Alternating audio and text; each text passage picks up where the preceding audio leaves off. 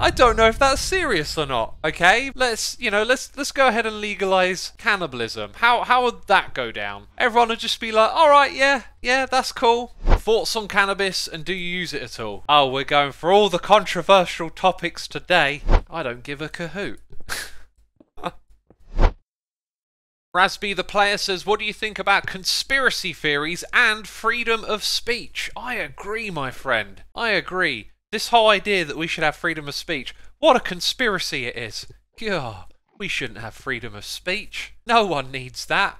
In all seriousness, I think that freedom of speech is a principle that everyone should have access to. And yes, some people will come out with bad ideas and say nasty things, but that's part of living in a free society, and we have to combat those bad things with compassion and better ideas, in my opinion.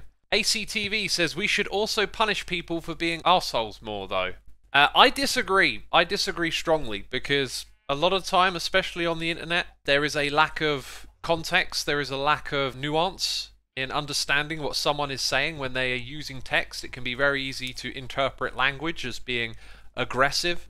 I think you want to give people the benefit of the doubt within reason and try and being compassionate and kind, you know, encourage conversation, because punishing people, you know, like being an arsehole is not a crime. Being mean to someone is, you know, not something that we think is punishable, right? Like punishable, what does that mean? Go to jail? Get in trouble? I mean, there's different degrees of what punishment means. So yeah. Is being rude to each other a part of freedom of speech? Says Surprise T. Yeah, I heard this quote the other day that I really liked, and I didn't write it down, but it really stuck in my head, that living in a free society is being perpetually annoyed. I.e., if you're in a free society, you are going to rub up against other points of view, people that you disagree with. The problem is that we live in an environment where I feel like when you disagree with someone, it's like you get pushed to the extreme of what that means. That they then have to become the worst version of whatever it is they are about with their opinion. You know, it's kind of like sometimes the difference is in your own hands, in your own mind. True, it's not a crime, but what I mean is I feel like being mean or rude should have more consequences. Yeah, you know, there are times when people just need to be taught a lesson, but it's always depends on the situation, depends on the context, right? I personally see so much stuff happening online that I feel like the opposite is more often needed, that people need to calm down, we need more compassion, we need more connection, we need to see our commonality more so than our divisions and the things that separate us, because there seems to just be so much of it. The thing is that if you restrict freedom of speech, even within the best intentions, you end up restricting all speech that goes against the status quo, says Shinny. That is really well worded, and I couldn't agree more. Which is why, when it comes to the infamous, what's it called? The paradox of intolerance, I think the person who came up with that idea comes out with a conclusion that you need some level of intolerance towards intolerance, which I kind of don't agree with. Like you said, the status quo then becomes the defining part of all that. If we were to establish cannibalism as a legal thing, we're solving world hunger and overpopulation at the same time. What's your take on that? I don't know if that's serious or not. Okay, but first of all, let's go ahead and legalize cannabalism. How would that go down? Everyone would just be like, all right, yeah, that's cool. We're cool with it. There wouldn't be any issues there, any social upheaval, no. Second of all, we've already solved world hunger. The problem is wastefulness and profitability around food. We can make enough food for everyone. That's not an issue. It's that it can't be distributed in an economically profitable way where everyone gets to eat and can be made profit out of. So, if it were profitable to feed everyone, everyone would be fed. Those companies love to make profit, don't they? Oh God, stop making profit. And you can argue that it's wrong. And I think that it's kind of wrong. Like, because you hear these stories about how, you know, there'll be like warehouses of food, and it's cheaper to leave it there and destroy it than it is to ship it to somewhere where people need to eat. So that's a big problem. Yeah, and I've never ever heard anyone propose cannibalism. Like, how would that... Like, what are you picturing? That we would just, you know, run around the streets killing each other for food? That wouldn't go down very well. Oh, like, would you... What, you want to eat people? Dang, I don't know. So we just wait for someone to oof and then eat them, which isn't illegal. Well, if it weren't illegal, it wouldn't be illegal, right? So that's what this person's proposing. I don't know how that... Again, it would run into the same problem. Let's say we did it, we legalized it, and then people actually went, yeah, we're cool with this, and didn't revolt. Then you'd run into the same problem, right? We've got a bunch of dead people over here, but it's not profitable to process and turn them into food for these poor people over there. So you just have the same problem, you know? You'd have the exact same... You haven't solved anything with cannibalism. We kind of knew that already, though. Jeez, that's the wackiest... The wackiest one I've heard in... Was that a serious suggestion? If it was, I don't think it was very well thought through. Also, a lot of morticians would go out of business because they can't afford to go to culinary school. Oh, yeah. That's great. Cat is live, so it's probably a joke, Lameo. It might be, but here's the thing, right? Like, have you ever read the subreddit Shower Thoughts? People have really weird ideas all of the time that just require you to get over that initial eureka in your head and then go, oh yeah, here's a million reasons that doesn't work or whatever.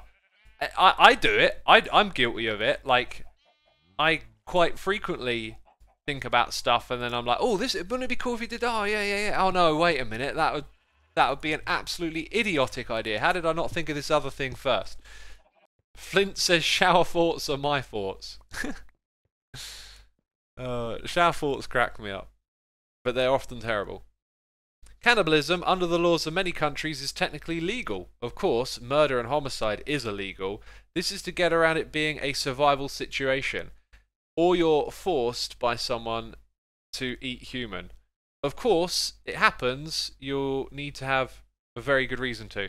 I've heard like the occasional story, like horror story of accidental cannibalism, and everyone's heard probably like a survival story of it as well. There was also that crazy story from Germany where that guy wanted to be eaten and met up with someone. I can't remember what happened in the end, but it was a pretty fascinating story. I myself don't really want to be... Do you know what? Actually, I say I don't want to be eaten, but here's the thing. I see death as being part of the cycle of life. You know, I'd be like... For me, I don't want to be cremated because I learned that cremation is actually bad for the environment and bad for your participation in the circle of life. So I would like to just have my corpse untouched, you know, just like none of these damaging chemicals and all that sort of stuff. They're damaging for the environment, but they're like there to preserve bodies and whatnot. I don't want any of that. I just want to be chucked in a hole in the ground to rot, right, and go back into the cycle of life. Because if you get cremated, your ashes aren't useful anymore for the cycle of life. Donate your body to science, says Winnie T. Ford. Well, I'm on the donor list thing. I don't know if there's like a next level where it's like, use my body for wacky experiments. I mean, I might sign up for that. I don't know. But I would like to just, you know, go back into the ether or whatever. Like, become a part of the cycle of life again. So that would mean essentially becoming food for other people. Or, you know, through the food chain for animals first, then for something else. Leiger says, Xisuma the Frankenstein experiment. Yeah, no thanks. You see, I'm kind of like of the belief that if you donate your organs, I don't think like there's going to be some sort of weird afterlife experience where that is a problem in one way or another. But I don't like the idea of donating your body to science because they're going to like mess with the brain and, I don't know, put a bunch of chemicals and electricity in there because I might shoot back into existence and exist in a form of eternal torment or something, you know? Like, I don't want eternal torment. No thanks. It's not my cup of tea, alright? Ghost9 says, thoughts on cannabis and do you use it at all? Oh, we're going for all the controversial topics today. If you go to my xisumasays channel, you can hear me talk about my history with cannabis It is not for me. I am not a drugs person, and I had to learn that the hard way. I listened to this really fascinating podcast a while back where someone was making an argument to legalize all drugs, and it was just one of the most intelligent ways of talking about it, and it's something that I commonly think about, which is education, because a lot of how we learn about things like this is more along the lines of things being moralized, and you're sort of given like a picture of something as opposed to being educated about all the details of something. And so when I heard about this argument to legalize all drugs from that perspective, I was kind of like, that's how I feel about a lot of stuff. When you hear about, I don't know, some horrible like racist group or whatever, and people want to silence them, I feel like it should be more about, no, educate people about what this is and what they're saying, and like what the other ideas are. Because I believe that the better ideas win out, and that people are reasonable and decent, and they get caught up in bad ideas because of a lack of an education, a lack of hearing other ideas and understanding things. Like, the more you can know, the more you can learn about what you don't know as well. The Dunning-Kruger effect, as they call it. Sometimes you just don't know that you don't know something. You think you know it, but it turns out there's a lot more about that, and you didn't know. And that's fine. Normally the simple ideas tend to win, says Shadow Warrior. It's a bit like bit of a broad stroke there. That's why I think, you know, like education is important, because I think you're more susceptible to have a bad time with drugs the less you know about them. The more you know about them, the better informed you are to make a decision, right? And that's not saying that they're right or they're wrong, or that I know what's best for you or don't. I'm just saying the more information you would have as an individual would help you make a better decision in your life. It's true of anything. And so when drugs are demonized, people do not actually understand them. You know, if I knew now what I know about cannabis and other drugs, I might have not actually done them when I was younger. Yeah, also telling people to shut up doesn't make them any less racist, for example. They're just racist in silence. Exactly. We need to understand the why. Always try to understand the why. If you understand the why, you can try to solve the problem, says Sir Demon. Well said, my friend. Well said. That is exactly how I feel about a lot of things, really. I think it's a two-edged sword. I fully agree that education is important, but it's also the person you're speaking to needs to be open to a change of mind. Otherwise, you might as well talk to a wall. Right, but talking to someone who isn't willing to change their mind isn't the worst thing ever.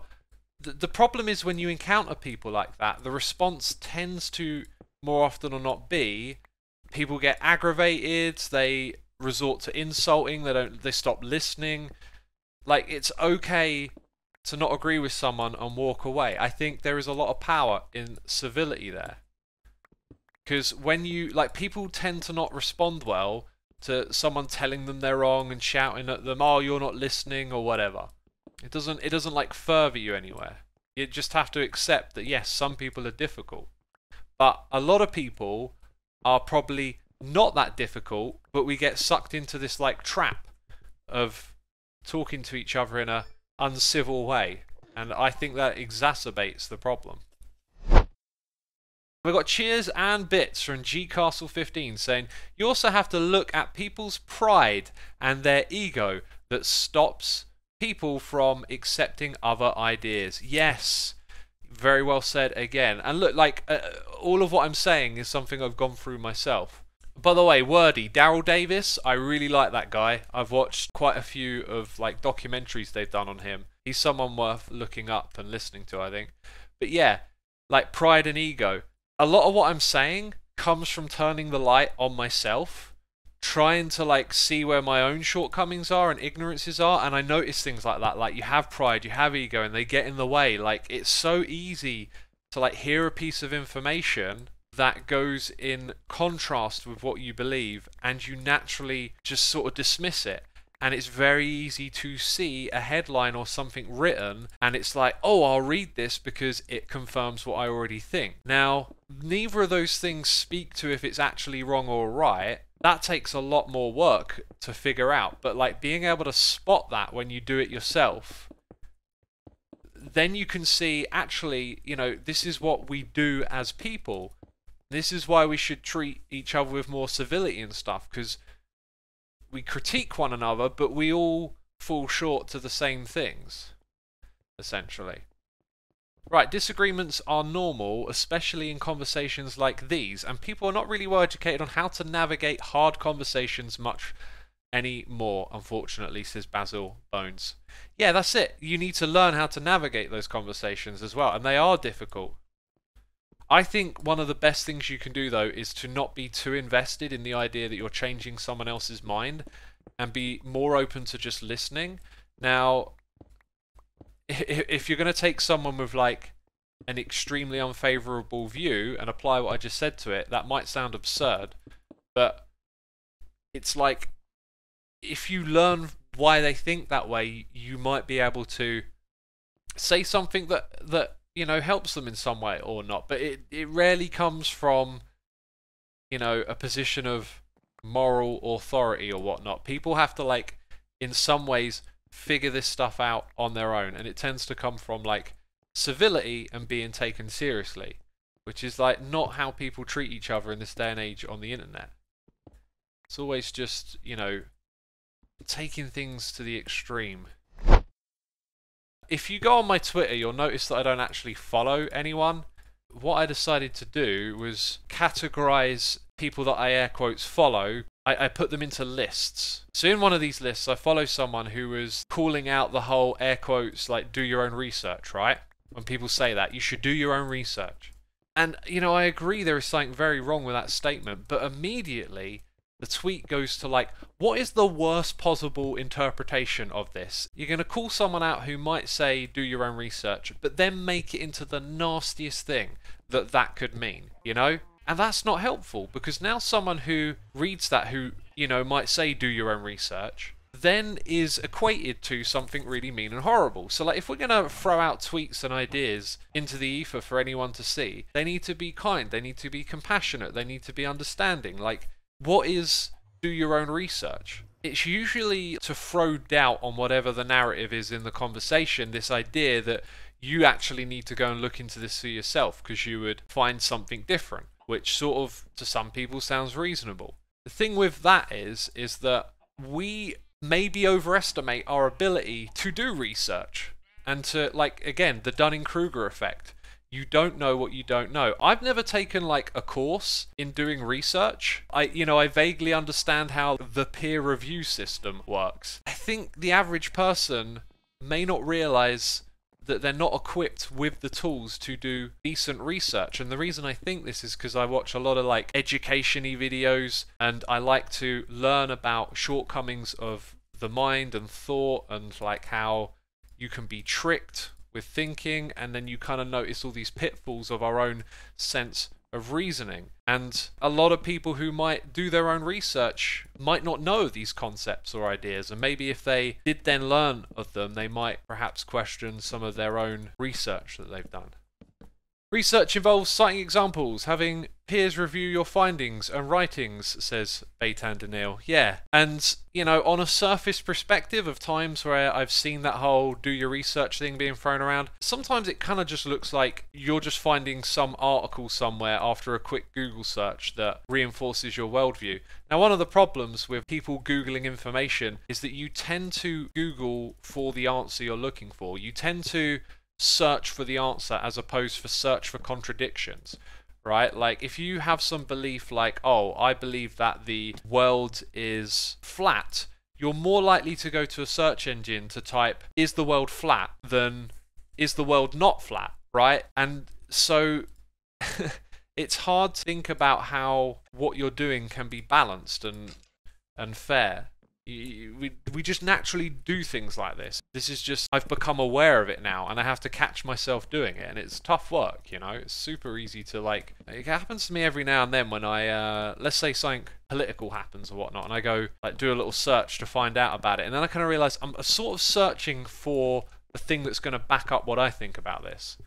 Yellow Harold said, that's a weird statement. Do your own research. Can be both good and bad. If it's used as make sure to fact check stuff, then I 100% agree. But if it is thinking that you can single-handedly do research that is as credible as what professionals in the field do, then it becomes problematic. Yeah, Harold, I get exactly what you're saying. I agree with you for the most part. I just think it's the context that do your own research comes up in that is the problem. Right? Like, when you hear that being said, it is usually for the first thing that you said. It is people, sorry, not first thing. It is usually people going about it the wrong way, right? Like, take something like the election in America, which some people believe was stolen, right?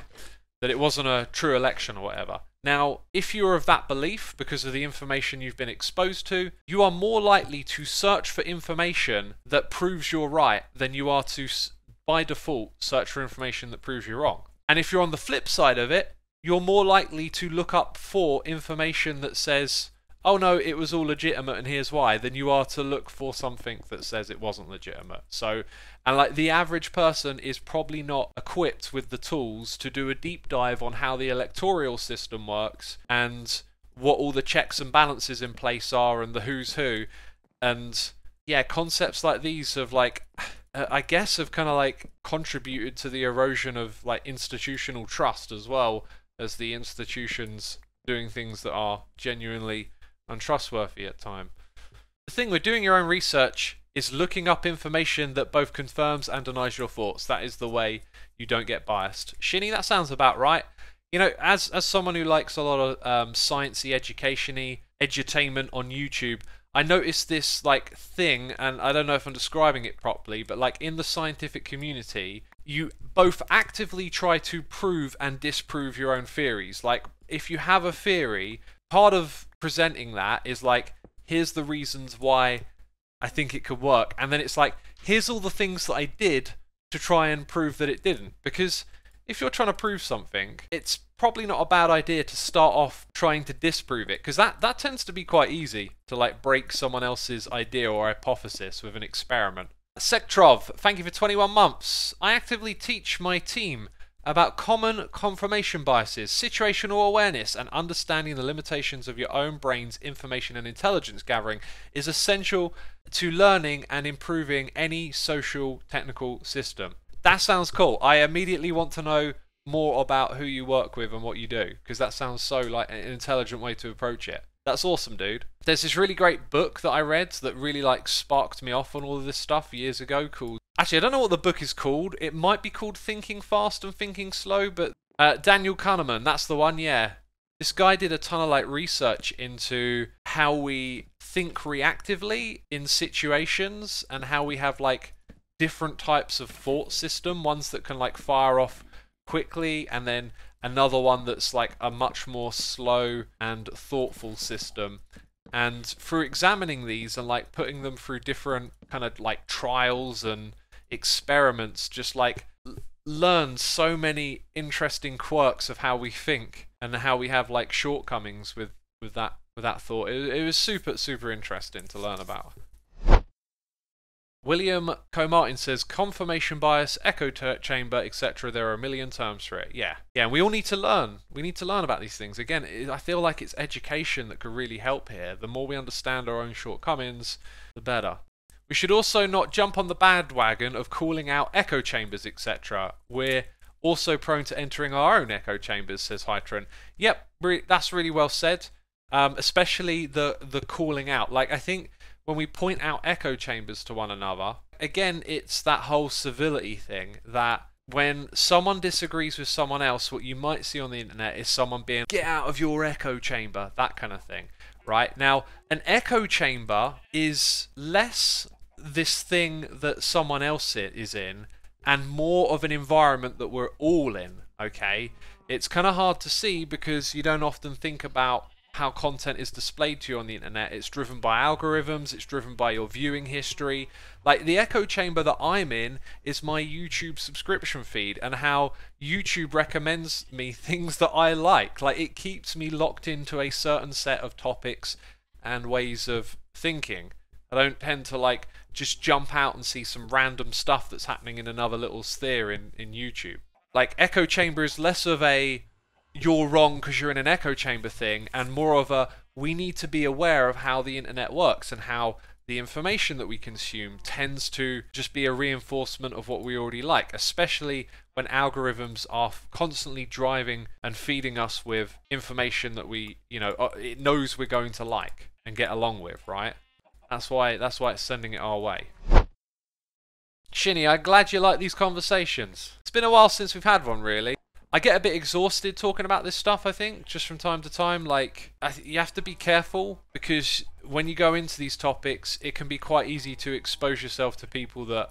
Well, I'm wording this wrong. It's not other people, it's me. I can take what people say on the internet the wrong way all too easily, just because I have a bit of a negative propensity in my mind. Like, it'll be easy for me to just misunderstand something or take it in a negative way. So one of the experiences of doing the xisumasays channel was like having to deal with a lot of different opinions coming back at me, which I wasn't really too well equipped for. And also a lot of those opinions I took very seriously and learned from as well. Like, it's not just oh, I don't agree with you, that doesn't make me feel good kind of thing. Twitch Xisuma is way different from YouTube Xisuma in the best way possible, and I love it, says Pikachu. Thanks, my dude. I mean, if you go over to the xisumasays channel, if you haven't seen it already, then you might hear more of this on YouTube. When I'm streaming, it's about hanging out, having a good time. Sometimes we get a little philosophical and deep with the stuff. That's just the way I think about stuff. I don't know. It's just what I do. I just think this way a lot, and that's me. One of the things that really helps is just to try and anchor what you're saying a bit more in principle and less in emotion. It'd be quite easy to think emotionally about this stuff, and then you get sucked into the trap of us and them and that kind of thinking. So a moment ago we were talking about echo chambers, right? And how YouTube will recommend stuff to you. I found something amazing on YouTube. If you're a fan of 90s hip hop, then this will probably interest you. The way I found it, though, is actually because of, I think because of Limp Bizkit's new album. It's been pushing Limp Bizkit videos, and it's DJ Premier talking about his involvement in the song End Together Now, which I didn't actually know he was involved in. And it comes from a series he's doing where he talks you through how some of the classic songs that he produced in the 90s came together, and specifically focusing on this floppy disk technology that they use to make their songs with sampling and whatnot. Now, I knew that floppy disks was a technology that you could use to make music back in the 90s. I kind of found this out retroactively recently by watching YouTube channels where they do retro tech, where they go back and look at stuff from the past. And because it was a while ago, I was watching some stuff related to mixing music and learning about that, and then YouTube's like, well, do you want to learn about this retro mixing of music? And then I learned about how you could actually use floppy disks to store and move music around, and I was like, oh, that's super interesting.